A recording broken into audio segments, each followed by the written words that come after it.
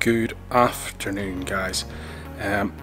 So I've been hunting around the internet just trying to find if anyone has done a whir video on a range of golf grips, and I can't seem to find one, so I thought that I would take the opportunity to try and develop a machine which will whir a golf grip fairly quickly by a mechanical action, and I will then get a series of grips from different manufacturers, including our own TourFit brand, and put them through the test to see what difference, if any difference at all, there is between brands, and then also what difference there is between materials, because some grips are made of rubber, some grips are made of rubber cord, some grips are made of polymer, and some of the polymer grips tend to wear out fairly quickly unless they have the newer glass fiber version.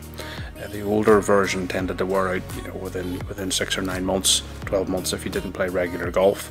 Very sticky and tacky, but didn't last very long.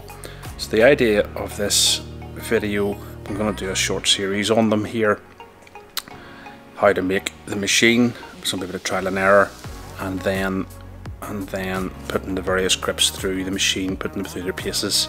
It'll not be massively scientific, but it'll be very interesting. If you want to follow along, we'll get started here and see what the machine's going to look like. So what I've got myself here is a 200 watt electric motor, 12 volt, with the throughput for this axle. So the axle will secure through here with a 4mm roll pin, and this will be driven here by this universal controller. So we're going to have a potentiometer, wiring loom, control box, and a few connectors. So we're going to mount this on this board, and the idea will be that this axle will be able to rotate a wheel or a disc of some description with an offset tube, which will allow for a linear motion. You'll see later on in the video, so we can create something to create a whir action back and forward on the golf grip.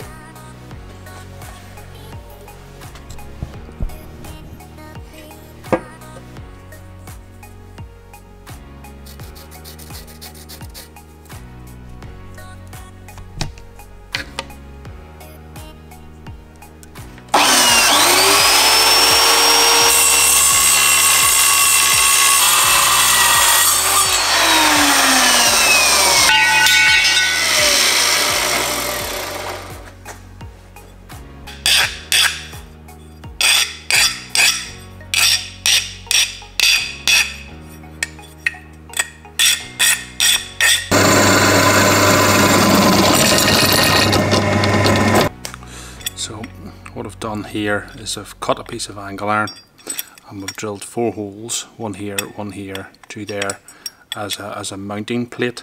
We'll probably need a third one on the top, but we'll get this mounted onto the board here and see how that looks.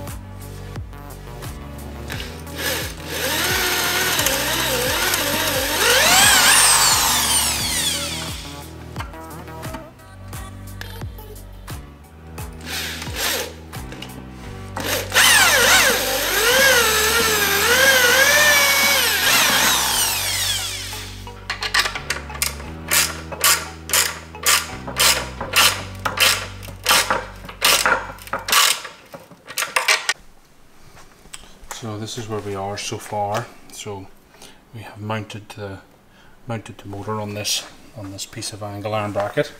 I think what we might need to do is to support this third mounting point from the outside here. It feels very stiff at the minute, but we might have to do that. once we get the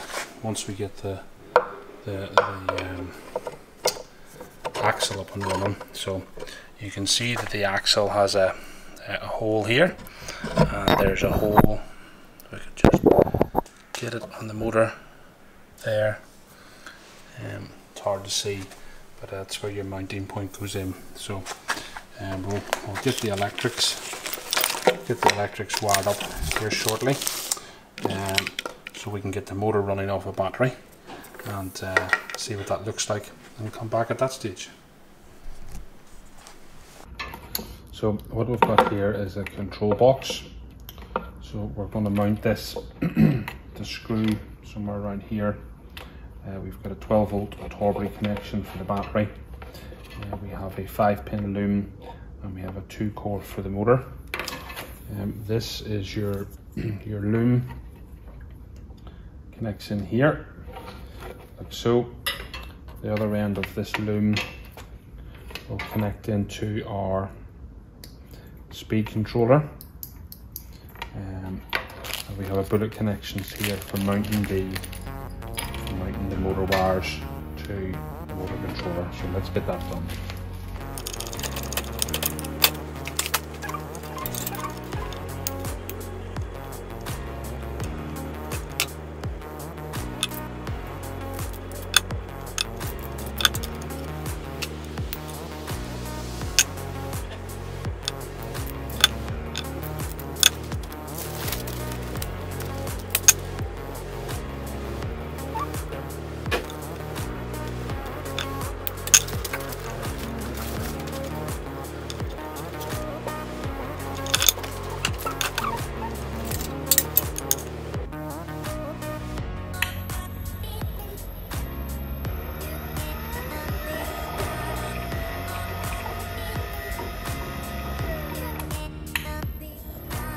That's the system wired, and you can see from this dial we can control the speed of the motor. So you've got your power going to the motor, that can be reversed, so we can change the direction of the motor, and the battery connection on here, and our control box on here. So we're going to tidy this up a little bit, and then we'll come back to the next part.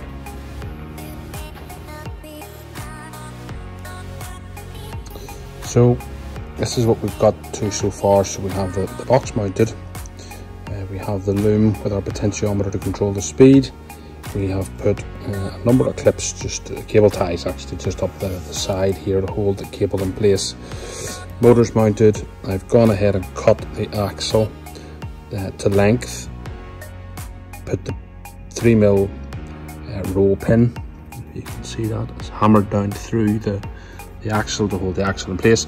We need to design a mechanism, a rotating mechanism to come off here so as it can then wear the grip, which will be mounted onto this part.